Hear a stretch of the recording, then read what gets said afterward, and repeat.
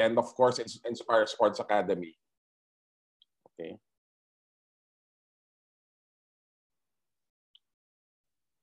All right, Sports Coaching 101. So I just named it 101 because it's basically the basics of sports coaching. It doesn't have to be specific to basketball, no? It's applicable to all forms of sports coaching. As we all know, coaching is also teaching, and there's corporate coaching, but at least for today's discussion, we're gonna focus on sports coaching. Okay. Recently there was a talk also by Coach Potet about what is a coach, and I think this is very good as a supplementary information or tool as well for coaches out there. Okay, so I'm gonna break this down into three subparts. Okay, so first is the definition of what a coach is. The second is the role of coaches. And finally, understanding the importance of a coach. Okay. So what is coaching? When we define coaching, okay, there are a lot of definitions out there, no? So this is the definition that really stuck out for me. So coaching is a form of development in which a person called the coach supports a learner or client in achieving a specific personal or professional goal by providing training and guidance. So this is from Jonathan Passmore. So in this statement, there are three key words for me that stuck out. So the first one is development. When we coach in any sport, again, it is important that we develop. Okay? Hindi pwede yung magko-coach ka tapos mag-regress pa yung athletes natin. So this is a minimum. We have to develop. And ideally, when we coach, we want to achieve something. Okay, we want to achieve something. The ultimate goal for some is winning a championship. But that is not just the goal. Okay? And we provide something. We provide our expertise. We provide guidance. Okay, especially for the youth coaches out there. It is important to lay the foundations, okay, to lay the foundation to these athletes that they will carry on as they progress in their careers. Okay, next. So again, we try to define coaches. I have here two images that I feel is the perception of coaches. It's how other people see coaches. So the first one is this. Okay, a coach is someone who yells at you for not running fast enough. So the image is pretty funny, diba? We see a coach who's out of shape yelling at somebody to run.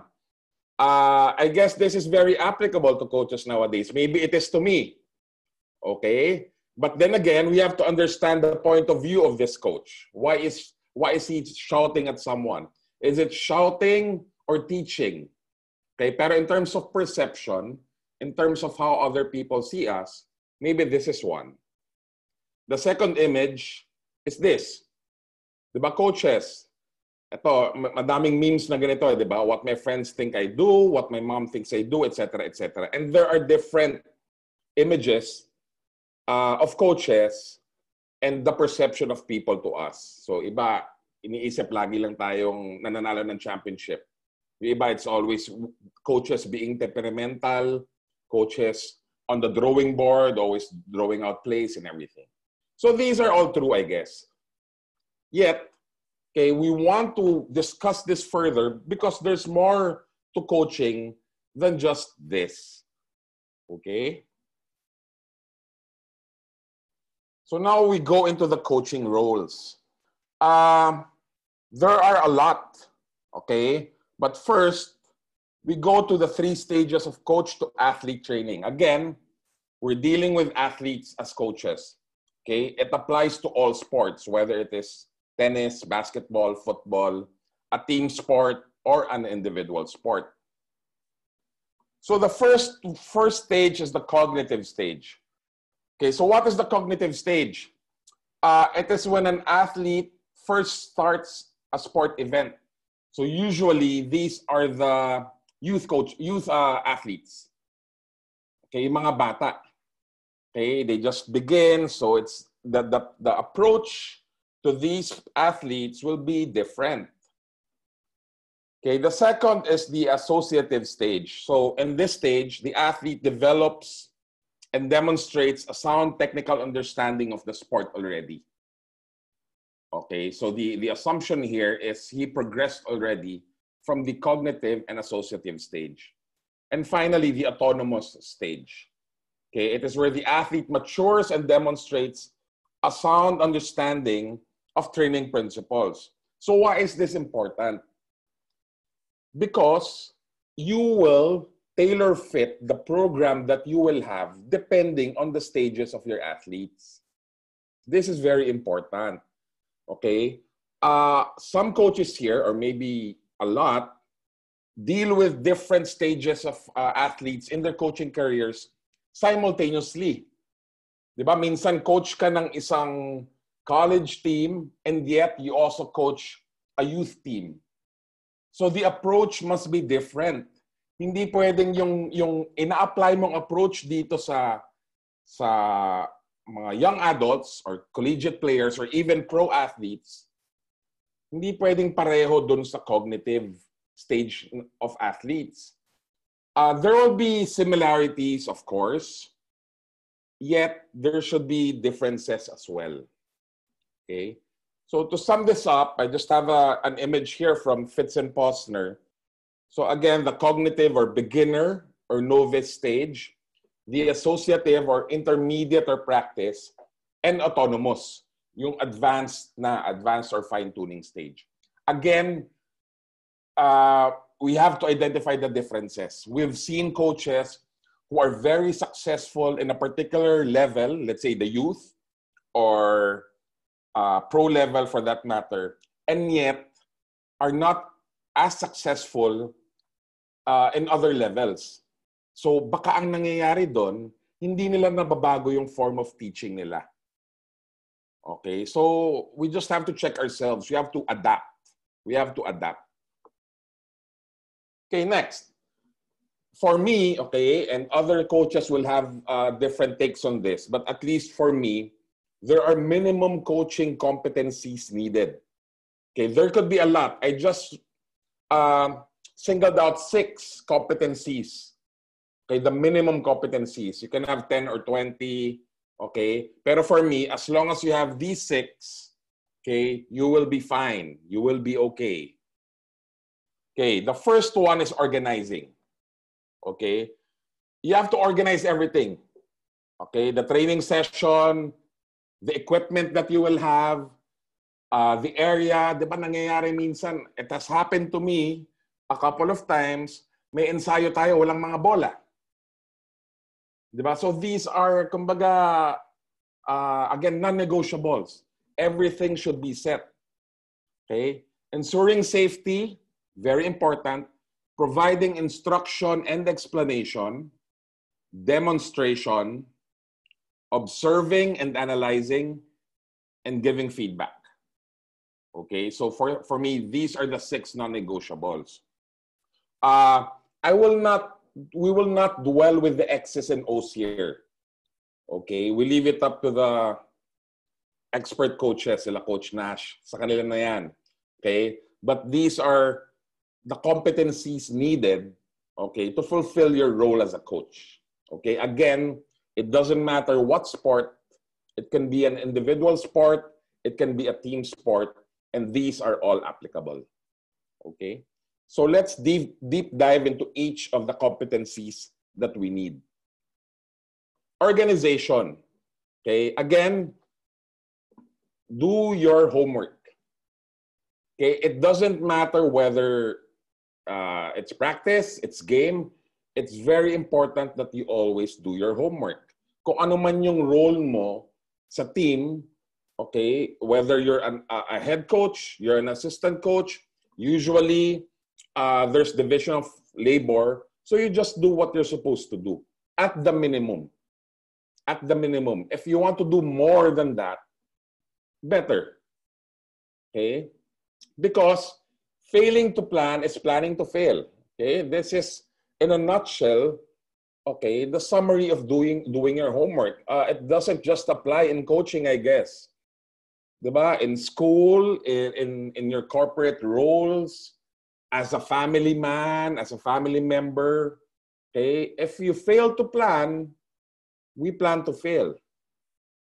Okay, so very important. Minsan we take these things for granted. Okay, pero ako, through experience and through the years, I've been in both sides of the coin. Okay, both prepared and not prepared, and there's a world of difference.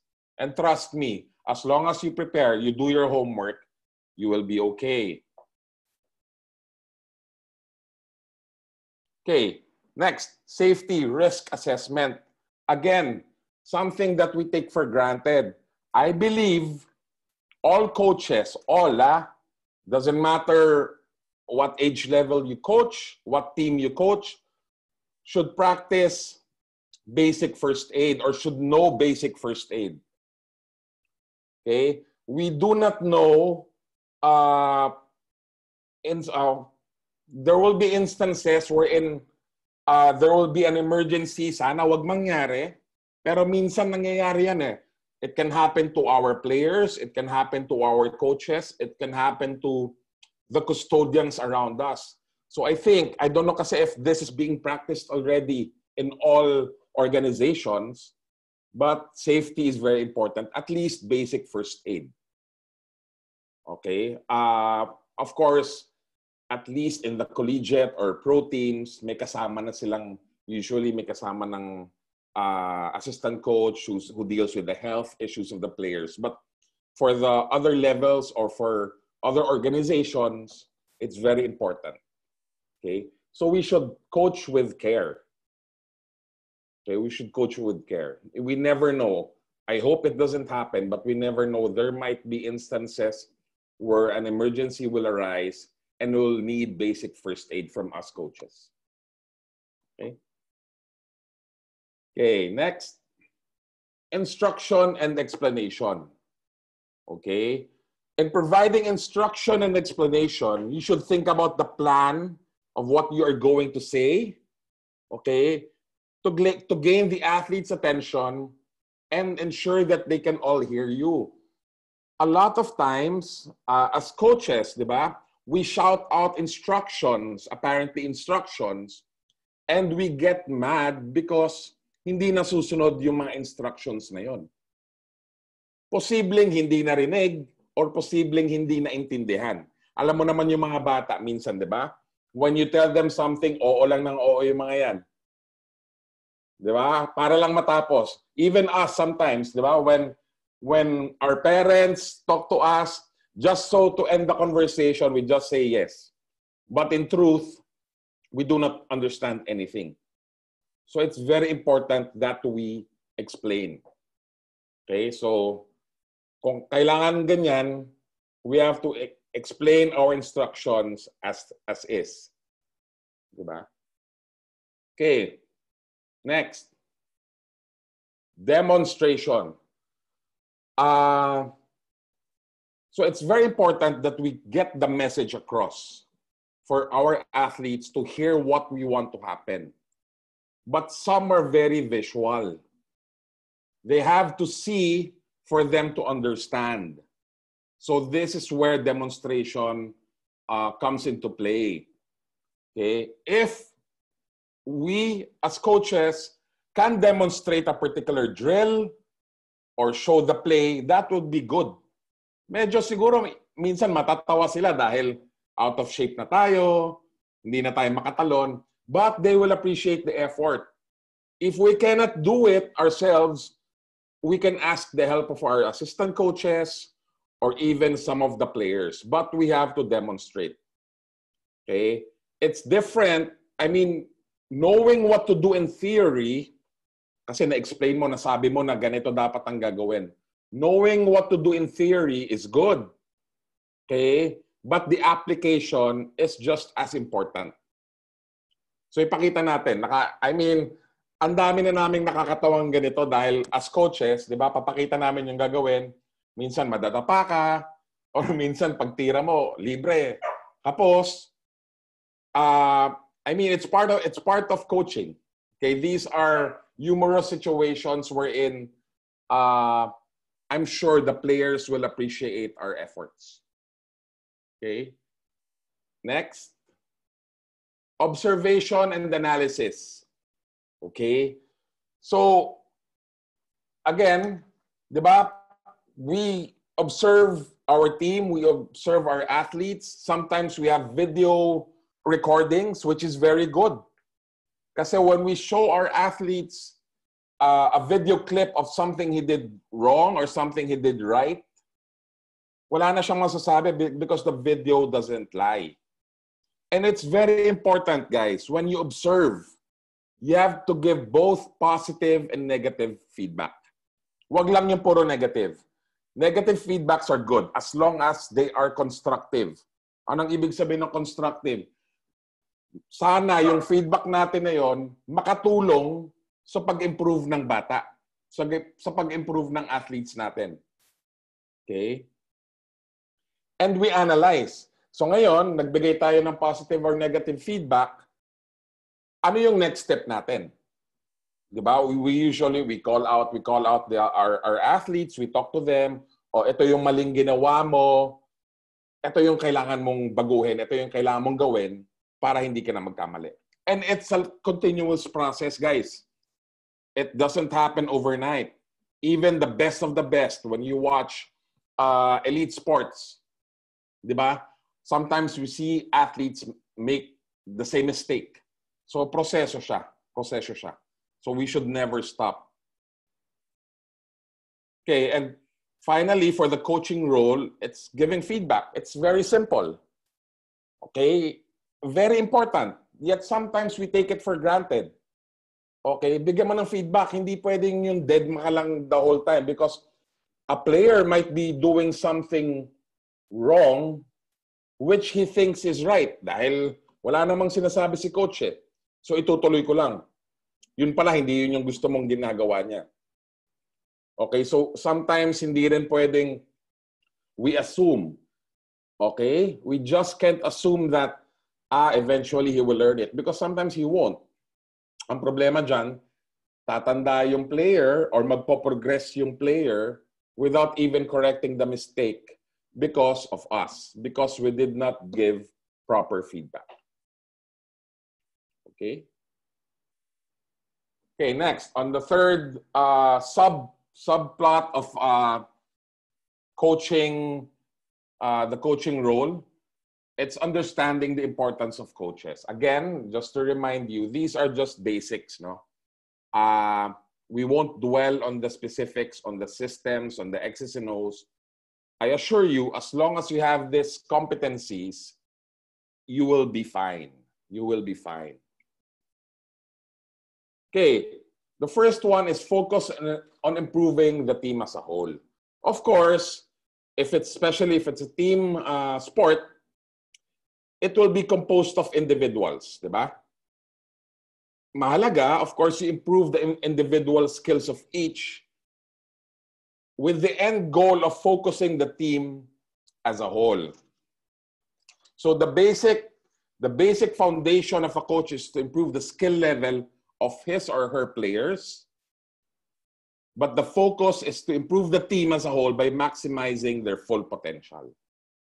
The skill level, let's say you handle a team sport, the skill level of the team, of the individuals will vary. I'm sure I mean, you know this, di ba? Ang importante lang, bawat player sana maabot yung full potential nila. Okay, and as coaches, we will know it eh. We will see the effort.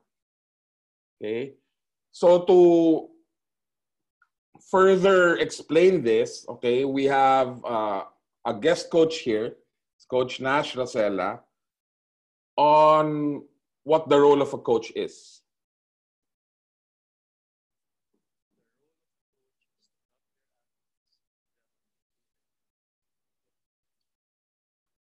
Okay, so thank you, Coach Nash. Diba? It's just to develop the full Coach potential of each Jem, athlete. sorry. Yes, yes. Coach Jem, sorry. Could you repeat the video kasi walang audio yung may audio ba yung pinakita mo? Meron, Kasi meron, walang meron. audio yung lumabas. You have to, I think, click something sa share screen button. May option doon to maximize the sharing experience yata with the audio. Tingnan natin. I took out the may earphones. The role of a coach is to help their athletes develop okay na. Full potential. Okay. Okay. So yan, to develop their full potential. That is, for Coach Nash, the role of a coach. I asked them to give me a one-liner of what the role of a coach is. Ang dami niyan. Ang dami niyan. Pero for Coach Nash, I guess one of the most important roles is to develop their full potential. Okay?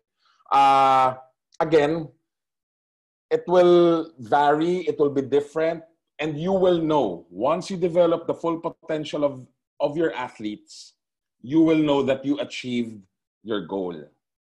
Okay? So next, coaching is more than just X's and O's. Okay? X's and O's, ano yan eh? It's very important. It's very, very important. Kung anong sistemang tatakbohin mo, di ba? You want to maximize the full potential of your athletes depending on what the opponents can give you. For example, for basketball, if you have a very good center, syempre, i-maximize mo. Okay, pero it's more than that. It's more than that.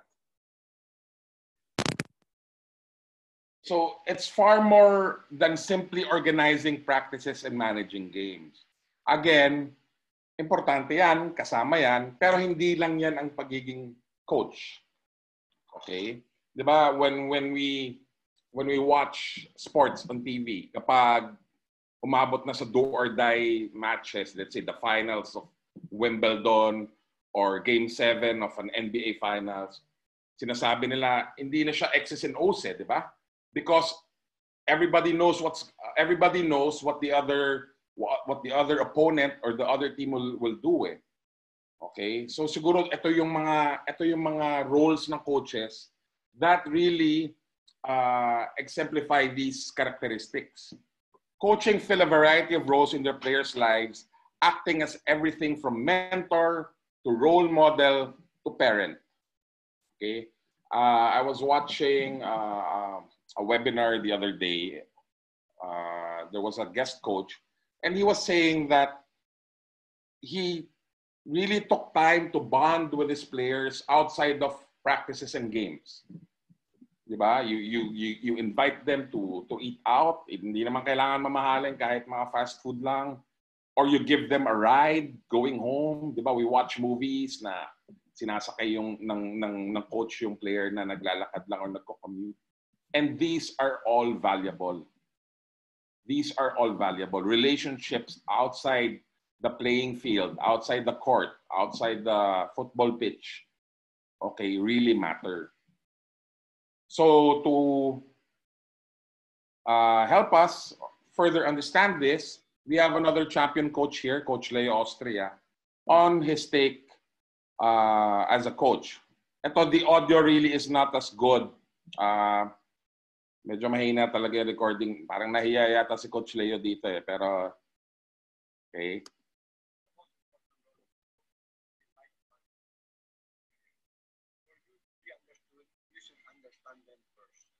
Okay. So according to Coach Leo, the most important role of a coach is to be like a father figure to your players. For you to be understood, you should understand them first. Ayan, di ba? Coach Leo, ilan na bang championship nito sa San Miguel? 8 yata. So the proof is in the pudding. With San Miguel, di ba? I mean, he's dealing with superstars who have different egos. So ang naging approach ni Coach Leo doon, okay, intindihin ko muna yung mga pangangailangan ng bawat players ko. By doing so, they will understand what I want from them. Okay, so I guess it was effective, diba? They won 8 championships. Okay, and it's not easy, even if you're dealing with superstars. Maybe we can say the same with Phil Jackson. Diba? I'm sure a lot of you have seen The Last Dance, the way he handled Dennis Rodman. Diba? As a coach, sa tingin mo, magagawa mo ba yun? In the middle of a final series, magre-wrestling. Diba? It's different. It's a different approach. But he understood this player. And in return, the player gave what the coach wanted. So it's like being a father to them. Diba? It's like being a father to them. Okay? So next, develop synergies within your team. A lot has been said with teams who really have fun, diba? Case in point, siguro yung in basketball, the Golden State Warriors, who have been very consistent for the last 5 years. And we see them having fun. We see them really collectively bond and enjoy themselves together as a team. Okay, so this is very important to the success of your team. One of the hallmarks of a well-coached team is that the team's performance is far greater than the sum of its parts. Of course, in a team sport, okay, there will be different parts. Okay, there will be different parts. And it's very important that we correct selfish players. Okay, we always deal with this. In a team, minsan makikita mo skill level of the magagaling yung team, magaling yung players, the skill level is high, but you will sometimes identify or notice 1 or 2 players who are selfish, who just want personal gain. I don't care if we win or lose, as long as I get my triple-double every time. Siguro this case is different from an individual sport. Diba? A team sport wherein you have to share the ball, wherein you have to pass the ball.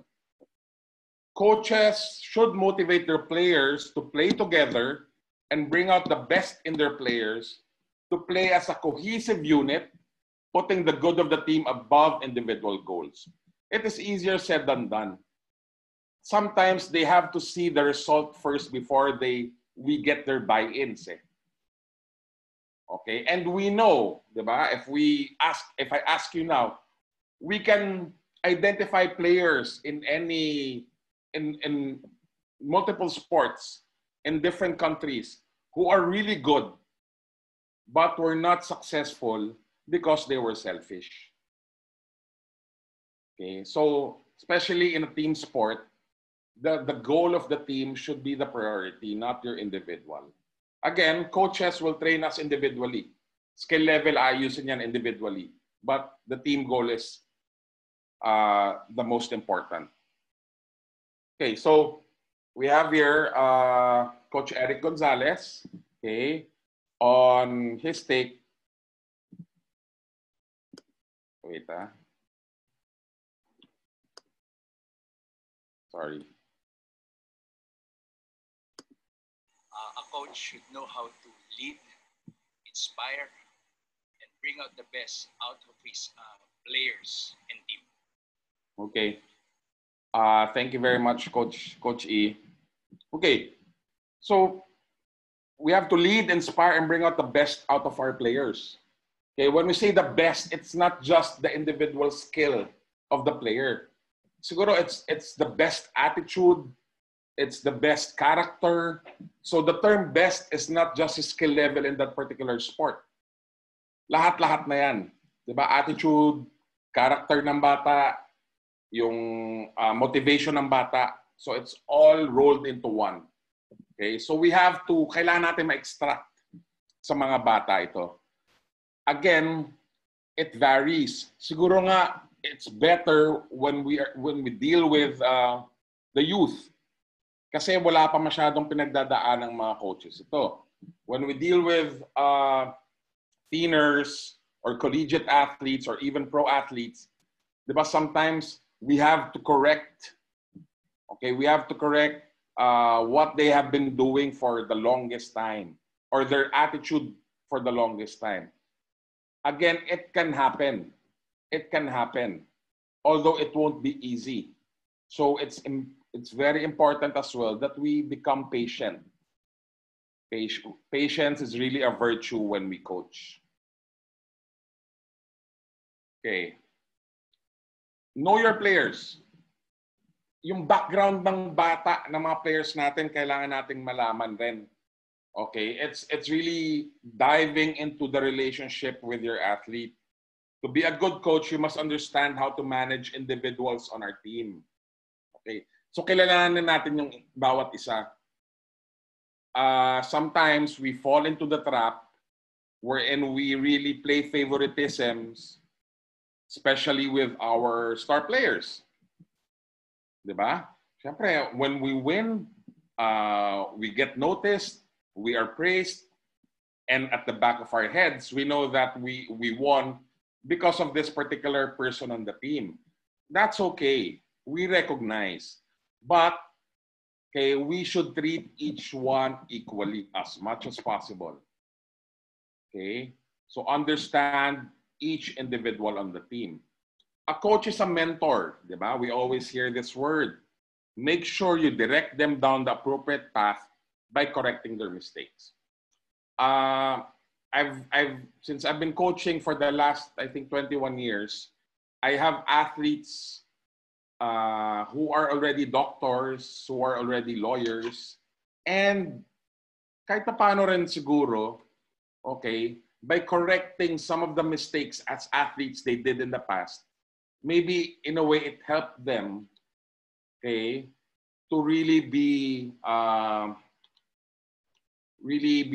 what they are now, to be successful. So we have Coach Ronnie Magsanok here on his take on the role of a coach. My name is Coach Ronnie Manzano. Basketball coach should be able to protect his players. Basketball coach must have the ability to protect his players. Finally, a coach in basketball should also have the capacity to be able to protect his players. Okay, thank you, Coach Ronnie.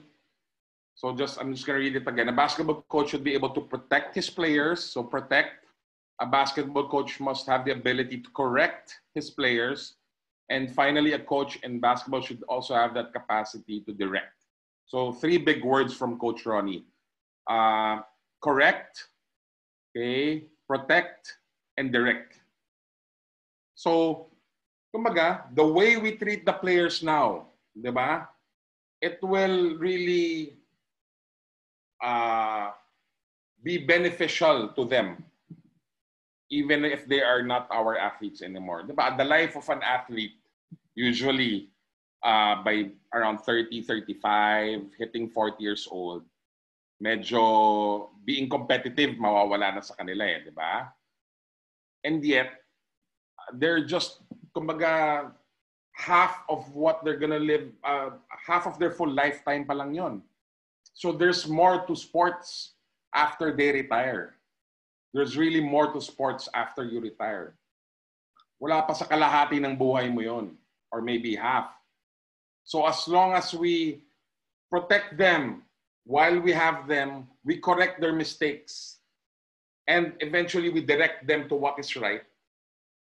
Okay, even long after they are players under our team, they will still imbibe these characteristics in their daily lives or in their professional lives. So thank you very much, Coach Ronnie. Okay, teach good exercise habits. Ito, simple lang to eh. Sports is hard work. It doesn't matter regardless of the sport. Diba? Kasi sometimes we always just think of the popular sports, eh? Basketball, volleyball, football. Ito, nakikita natin, it's really hard work. Because aside from the physical, diba, you undergo training. There's a lot of mental aspect also happening. You have to be able to comprehend what you're supposed to do. So, hindi siya madali. Diba? We hear coaches, unfortunately, sometimes we hear coaches say na ang galing ng bata pero hindi niya ma-pick up yung gagawin. Eh. This is okay, it happens. Anong kailangan natin gawin as coaches din? 'Di ba? Ulit-ulitin lang, ulit-ulitin. 'Di ba? Whether mental or physical. Let's say, may player tayong matangkad pero nahirapang kumuha ng rebound. So, we have to prepare them with drills that will really improve their weaknesses.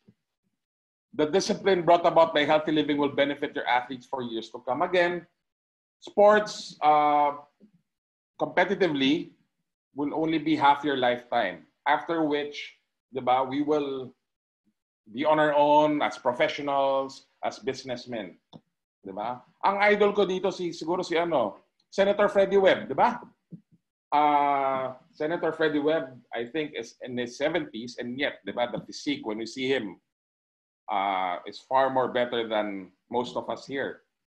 Because he's still very active. Diba? From the time he was an athlete until the time he retired, until he was part of the Senate, until until now, he still follows that regimen or routine. Maybe not as extensive, but it's still there. So it's very important. Okay? Ayaw nating, diba, we see athletes who are out of shape just a few years after their careers. Okay? So by teaching good exercise habits, letting them know that it's hard work, okay, we want them to really have a good life even after coaching them. Okay, the mental aspect of sports is often undervalued. Ito again, yung case in point, di ba? When we have players who are good but are not adept mentally, minsan nasasayangan tayo. And we now have sports psychologists who could really help. Okay, so hindi na, kumbaga before kasi there's a negative notion when you say, I need the help of a psychologist. Pero now it's really part of elite coaching already, of elite teams, diba? Having their own sports psychologist.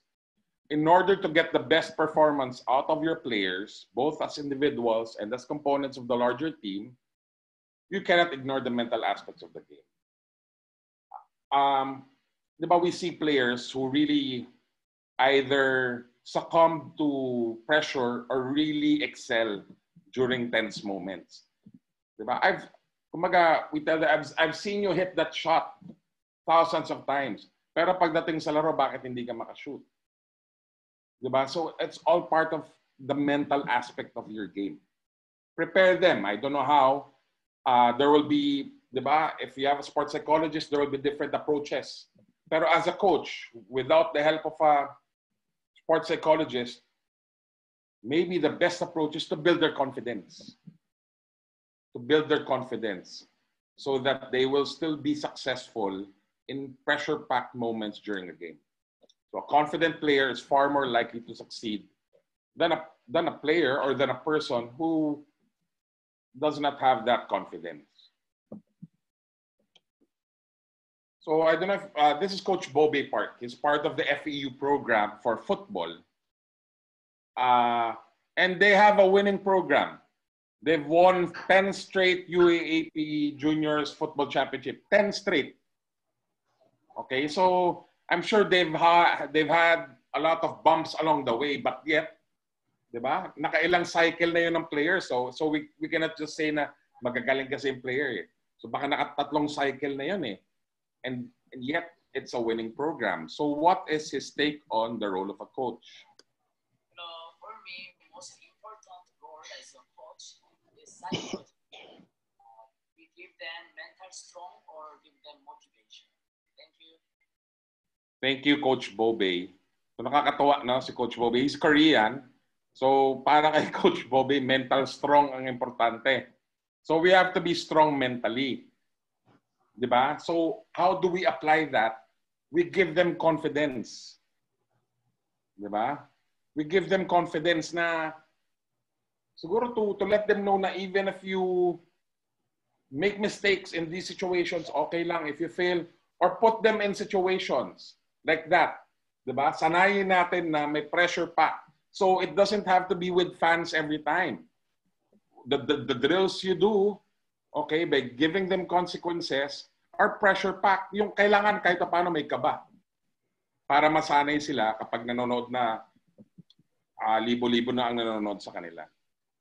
So thank you very much, Coach Bobe. And again, congratulations for winning your 10th straight UAAP Juniors Football Championship. Okay. Ito, sometimes we forget lalo na sa pro levels because syempre pressure pack, it's our livelihood.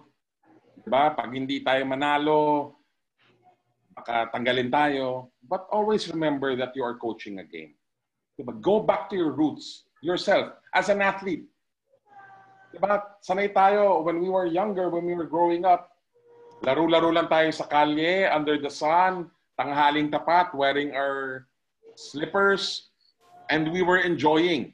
Whether we win or lose, enjoy tayo.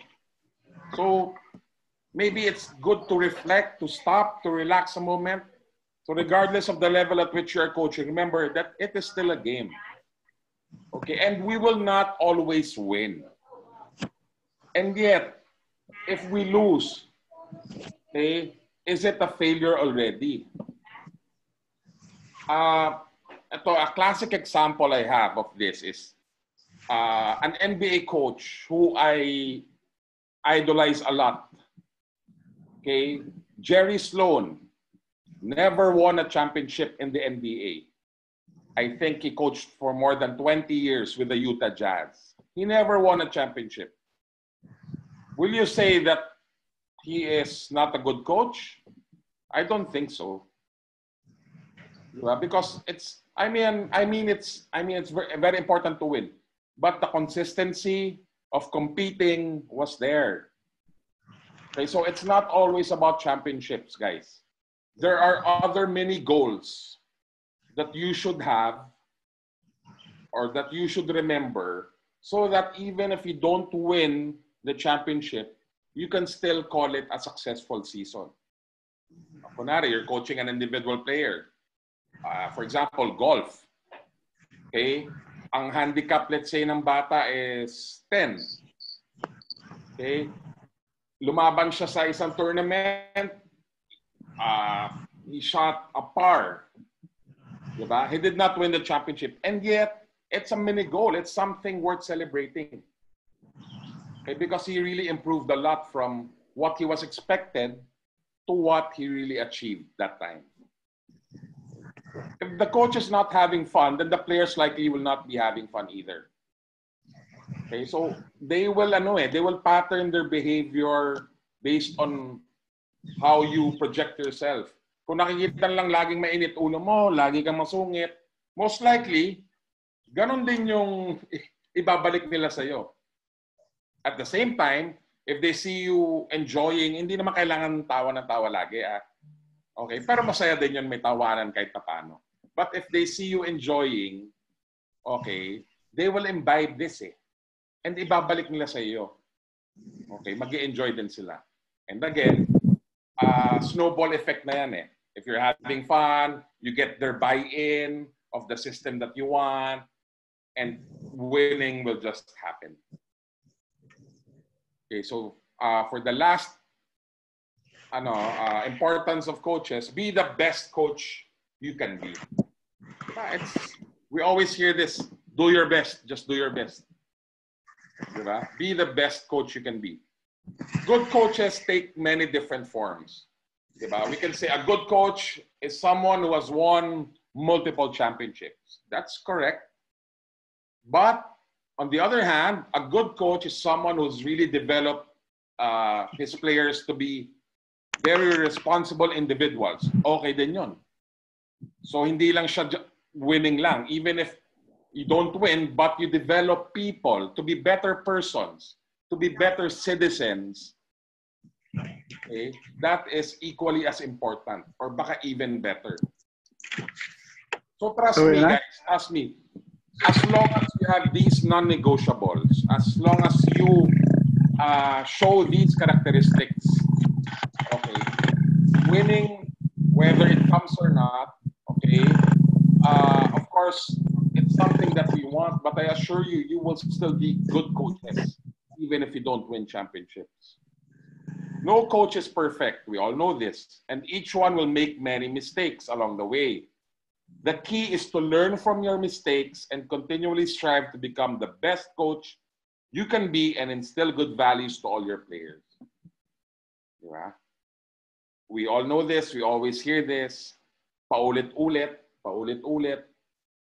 Sana it's about time that we really practice it. It's not easy. It's not easy. But as long as we continually do it, it will be part of our system and it will be second nature. So we have another coach here, so Coach Charles Chu, on his take as a coach. So, I'd say the most important role of a coach is to develop people, make players have better values, better characters, and at the same time, teaching them about life. thank you very much, Coach Charles. Ayan. Is to develop people, make players have better values, okay, and teach them about life. Okay? Gaya ng sinasabi natin kanina, di ba? Even after they play for you, okay, if you teach them something, maybe just one aspect of their life that they can apply after playing for you, di ba? You will be a successful coach. You will be a successful coach, a mentor, a father figure. And I know a lot of the coaches out here, di ba, have built relationships with their players throughout the years because they've taught them something more valuable than just winning a game. Di ba? It's being better people. It's being better person. So thank you very much, Coach Charles. So in conclusion, I have here two quotations from two coaches that I admire. These are very veteran coaches, legends. Okay, the first one is Gordy Gillespie. Okay, he said that great coaches are great humanitarians. They really care for the athlete as people first and athlete second. This is paramount in gaining respect. Okay, so very important, people first and athlete second. Ang nangyayari, lalo na ngayon, because it's really getting really competitive, nagiging athletes first. Nagiging commodity na ang mga bata, which shouldn't be the case. Pero nangyayari, di ba? Binibili ko yung player from another organization, binabayaran ko yung organization na nagbenta. Is that the right way of dealing with these kids? Lagi nating tandaan, tao rin yan. Tao muna sila. Di ba? Then we treat them accordingly as an athlete, as a student, etc., etc. Okay, so I know there's a lot of pressure, di ba, in the world we now live in. Sometimes the end goal is just to win. Okay, that's why we forget this. Sometimes we treat athletes as commodities. Okay? Parang goods na lang sila, pinagpapasapasahan for a value. Okay?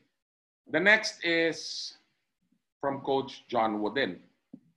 Good coaching is about leadership and instilling respect in your players. Dictators lead through fear, good coaches do not. So again, leadership and instilling respect. How will you instill respect? If you show them respect. Okay, by showing them respect, they will just reciprocate this and do the same to you. Pwedeng hindi mangyari sa simula. Pwedeng hindi agad-agad mangyayari yon. But if we show that to them consistently, continuously, babalik sa atin yon. Okay? So, if you will notice, for both quotations from these two legend coaches, especially I think most of you know John Wooden, you never saw or you never read anything about X's and O's or about championships. They did not say anything about a good coach should win a championship every time. I never saw it. I'm sure you didn't see it as well. Pero ano yung napansin nyo sa mga quotations, sa mga sinabi nila on what coaching is? it's really the relationship with the players. It's our humanitarian side as coaches on how we deal with athletes. The respect we give them. Diba? Hindi sila commodities. Hindi sila bayaran. Diba? They are human beings that need our guidance from instilling good values all the way to the skills that they need in that particular sport, whether individual or team. Okay? So to end this short talk this morning, I forgot one more that's very important as well. Okay? Of course, we instill these values. I have these non-negotiables. Okay? But sometimes we always only apply this when everything fails. But it should always be at the beginning and end of everything that we do with our athletes. And that is to pray. Diba? We always need to pray, guys. Diba? It's part of it. Hindi lang tayo magdadasal kung natatalo tayo. Hindi lang tayo dapat magdasal kung nahihirapan tayo. Prayer should be part of our lives, whether we're living comfortably or having a hard time. Okay? So with that, again, these are just the basics. There's a lot out there. It just supplements, I guess, a lot of you have been attending webinars in this time of pandemic. It just supplements siguro the other webinars that you have attended. Ako, ang mas gusto ko yung going back to basics eh. Let's leave the X's and O's to the mga sistema to the other coaches. Okay, so thank you very much for hanging out with me. I guess if you have questions, you can shoot them now. Thank you. Thank you, Coach JM. No, such a great talk. And a lot of points really na na-pick up natin. Especially dun sa minimum competencies, competencies needed. Magandang reminder lang for everyone na for you to be a coach, really it's una-una, do you have the competencies needed to start it off? Ang gandang point lang yun, Coach JM. Yeah. Doon sa mga pinoint out mong competencies, Coach JM, in general, really, all those competencies needed, it has to be glued somewhat by communication skills, no? Do you agree with that? Yes. I mean, kasi again, by communicating to them, di ba? Everything will follow eh. Again, tama ka, Coach. The lack of communication is sometimes the root of all our mishaps or mistakes eh, 'di ba? Minsan sinasabi natin kahit saan, sa school, sa corporate, miscom. 'Di ba? Parang may sinasabi ka hindi naintindihan or may sinasabi hindi ka nakikinig. So very important. Thank you very much, Coach Potit. Communication is part of everything that we will do as coaches. Whether verbal, whether written, or whether through our actions. Everything is part of communication. For the coaches kasi, I'm sure, marami tayong alam, but it's the crucial part really is how to transfer what you know to the players and make them understand. So siguro ang question, Coach M, I'll start off the questions, bago yung mga iba. What if you're a person na medyo mahina ang communication skills just because maybe of siguro yung kinalakihan kasi. I'm sure yung iba very intimidated, especially coming from the provinces, libliban, baka nung elementary, pati English teacher nga nila, bali-baliko rin ang English eh. So how would one go about, how does one transcend that obstacle of not really being a good communicator pero maraming alam eh. But as a coach, how can he effectively, or is there a way around it, being not a good communicator? Thank you for the question, Coach Potit. Number one siguro, let's say I'm a coach who's not really a good communicator. I ask myself, why did I become a coach? siguro ask ourselves, bakit tayo naging coach? Okay, pero let's say, nandyan na, dumating na, we're coaches and we're not good communicators. Okay, one thing that you could do is maybe start off by communicating with your players individually. Okay, communicating with your players individually. If you're too shy to address people in a group, minsan kailangan isa-isa. Second, siguro, ako, what I would do, sa simula pa lang, I would already tell my team that I really have a hard time communicating verbally for them to understand me right away. Kasi minsan baka nahiya ako, ay hindi ako, medyo hirap ako magsalita eh. But we hide it, we keep it to ourselves.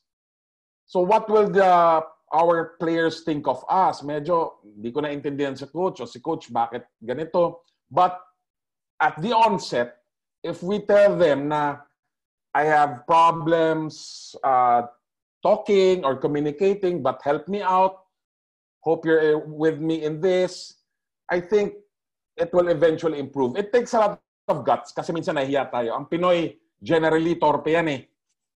But if we, alam ko mahirap, hindi ganun kadali, no?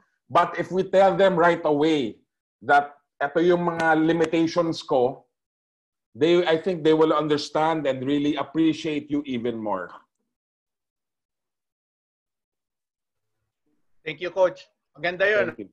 No, if you are somewhat kulang sa kumpiyansa, kausapin ng malaking grupo, start off with paisa-isa, just to let your players know your heart also, no. Ang ganda yung Coach JM. Thank you.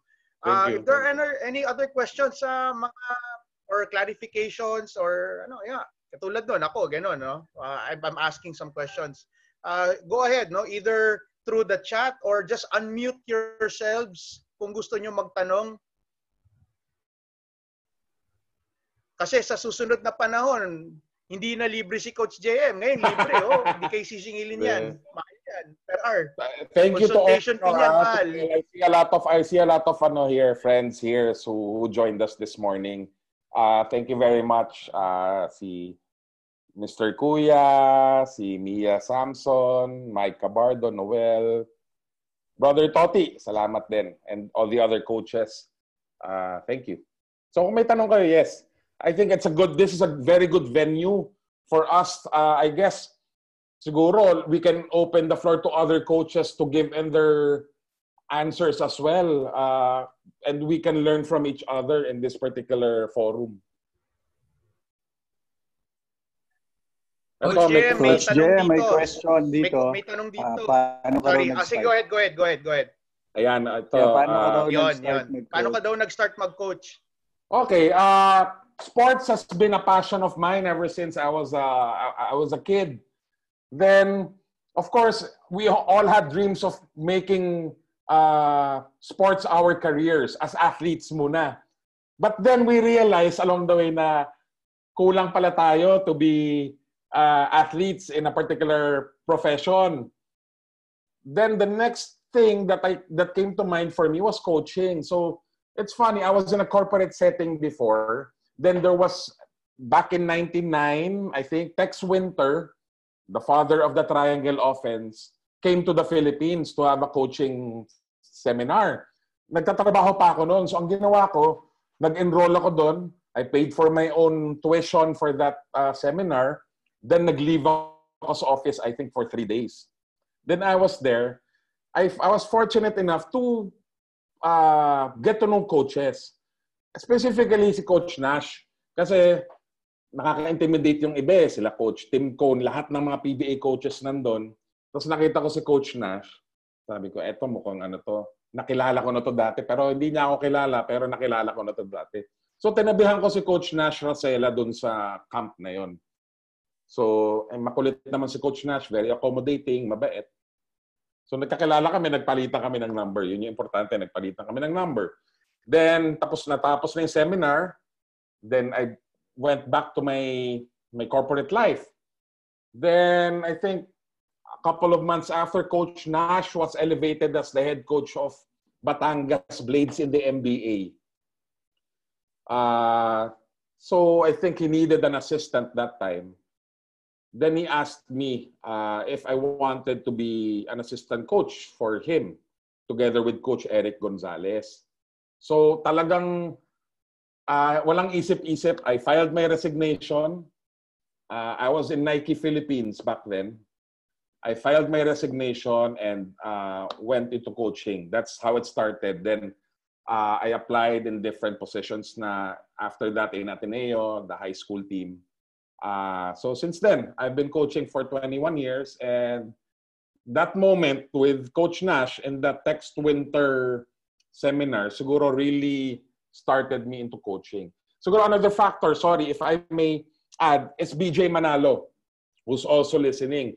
BJ Manalo was my student before when I was teaching in the Ateneo. Then, so interested na ako into coaching. Back then, BJ was in third year high school playing for the UAAP juniors team.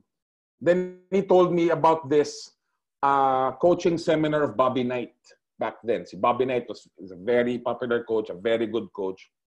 So what I did, nag-dial up ako. Dial up pa noon, wala pang wifi. Nag-dial up ako sa internet.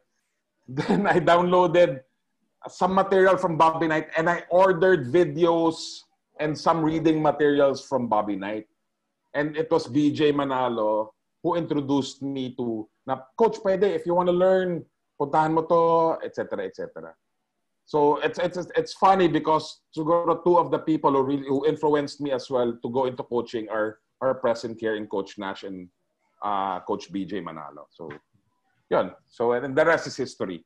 So I coach now in the high school level, but I also have my corporate job. So, kumbaga, the passion for coaching should always be there for me, regardless of the level, whether professional, whether youth. It's something that I really look forward to eh. Minsan tinatamad ako magpunta sa trabaho, pero pag may practice, excited ka eh. It's different. It's different. There's another question here from Alan Padorno. Kailangan ba alam mo ang sport to coach the sport? I think it's one of the requirements. Kasi di ba kung babalik tayo sa presentation, importante yung demonstration. Di ba? So let's say I want to coach tennis pero hindi ako marunong humawak ng raketa. How can we be credible? Di ba? So we have to be credible as well to be listened to. So I think regarding the coach of Sir Alan Pador here, yes, at least you have to know something about the sport for you to coach the sport. Para yung ituturo mo sa mga bata, importante na kailangan mo ring na alam mo ring gawin. It doesn't have to look pretty. Kasi 'di ba minsan out of shape na tayo, pero dapat alam mo ring gawin eh. So I think very important that you should know the sport as well. Thank you, Alan. Another question, Coach JM, is yung players nila in practices, they're able to play well in the practices nila, no, and able to execute. Pero pagdating sa game, medyo hindi daw nila magets o hindi nila it is not evident na nakukuha nila whatever they get sa practice translating into the games. They don't have any assistant coaches, no sports psychologists. What would he be able to, ano kayo mga ideas para matulungan mag-transcend yung players from practices with that kind of limitations? Okay, thank you, Coach. I guess this is a concern for a lot of us, di ba? Kasi syempre pag nasa pro level ka, they're used to the exposure of having people watch them. They have the complement of the assistant coaches. For the lower levels, especially in the youth levels, siguro one thing is to get them used to dealing with pressure. How? It doesn't always have to be game situations. In simple drills that you do, okay, put some pressure by having a reward system after, putting time limits to your drills, para lang masanay sila na doing things na may kaba. I think that's one of the approaches I do at the high school level that I coach, is to really have a reward system. Hindi naman mamimigay ka ng sapatos or anything, no? Have a reward system wherein by beating this time or by outperforming the others in a particular drill, you get a break. The others don't. Okay, so put some semblance of pressure in the drills that you apply. Yung kailangan masanay sila na may kaba para pagdating sa actual, they will be kahit papaano mentally tough. I'm not saying that it's the only way, but I think it's one of the ways wherein we can prepare. It's just like in a school setting. In a school setting, let's say you're preparing for an exam. If you do mock exams or mock drills, di ba? Sasagot ka, tapos you time yourselves. Dapat in 40 minutes matapos ko to dahil yung exam namin is 40 minutes.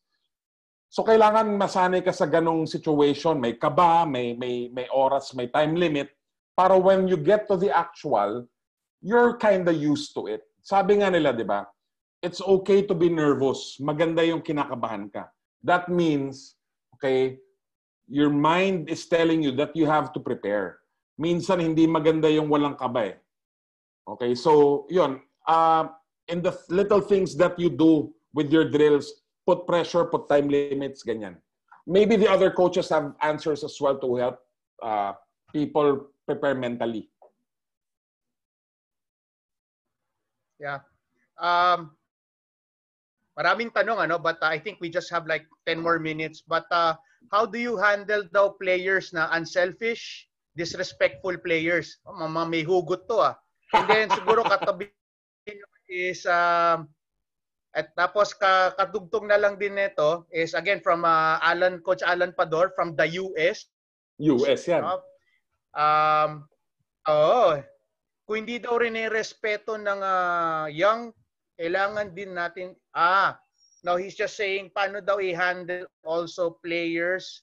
How do you handle knowing your players without going overboard in disrespecting their privacy? So disrespectful players, how to handle them, and then how to handle getting to know the players without going overboard. Okay, thank you, Coach.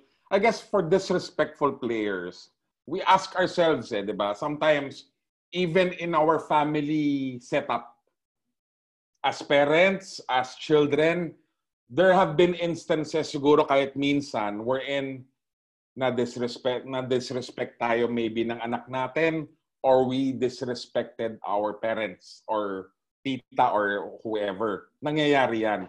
So, punta tayo sa ganong setup. How do we deal with it? Let's say, your child disrespected you. How will you handle it? It will vary. It will be different. Pero I guess, the approach is, kung paano mo tatratuhin siguro ang sarili mong anak who disrespects you, maybe that's a good way to handle your own teams. Okay? Wag naman yung papadapain, papaluin ng sinturon siguro. Hindi na uso ngayon yun eh. Diba? Pero pangaralan lang natin. Ako siguro the easiest and most effective way is to talk to them. Pull them aside. We just be honest. We tell them, let's say, Junior, medyo hindi maganda, medyo nasaktan ako doon, sana wag mo na ulitin. Hindi madali eh. Hindi madali because sometimes what we teach as coaches is different from what is happening in their household eh. Diba? Minsan taliwas yung nangyayari sa bahay dun sa gusto natin mangyari. Pero siguro the best we could do really is to be patient. Wag lang tayong magsawa magturo. Okay? And hopefully there will be realizations afterward from the athlete or from the kid na tama pala yung sinasabi ni coach. Yun lang siguro, let's not stop. And hopefully they realize that we're just helping them. We just want them to be better persons. Siguro yung isang, yung yung privacy, again, that's why, going back to what Coach Potid said earlier, communication is very important. Kasi there are boundaries, there are limitations. Minsan, masyado na tayong goody-goody or too close for comfort, ika nga nila. Too close for comfort that we step on the bounds of the private life of that kid. Very important to establish the professional level of our relationship first with our athletes. Okay, then the personal, it will vary depending on how open they will be also. So yun lang siguro.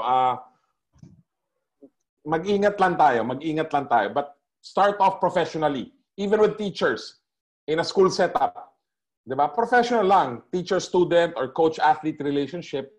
Then eventually we get to know them personally. But yet we have to be careful. Yeah. Thank you, Coach JM. No? I know Yes. a lot of our coaches, meron pa mga iniisip yung tanong but we don't have the time. Would you be able to maybe share a way to get in touch with you and kahit i-chat sa chat box na lang dito for everyone, an email address or a messenger account, I don't know. We just choose kung mode of communication with our coaches now who would want to reach out to you. No? Yeah, you can just send some of your questions on Twitter. Twitter na lang, kung may Twitter kayo, o Facebook JM Pilares. You can add me. Siguro last na lang, Coach Potit, meron kasi dito eh. Maganda nga. Sige, go ahead. Meron pa rin bang parents na nakikialam with how you coach during a game? Yes. Thank you for the question. It happens. Sa tingin ko, sa lahat ng levels, parents, kahit pro I think kahit pro, parents will really get into, try to be more than just parents. Siguro, for me, the best way to handle those or how I've been doing it, no? Before the start of every campaign, of every season, I have a parents meeting. So siguro even at the pro level, college level, it's good to have a parents meeting wherein I set the expectations of what I demand from the players and from the parents as well. So I tell them, syempre in a very cordial manner, in a very nice way, that for them to leave the coaching up to me. And I tell them that sometimes they will disagree with what I do. Of course, all parents would want their kids to play. Pero hindi naman, in a basketball team, for example, of 12 or 15 players, 5 lang naman ang pwede maglaro at a time.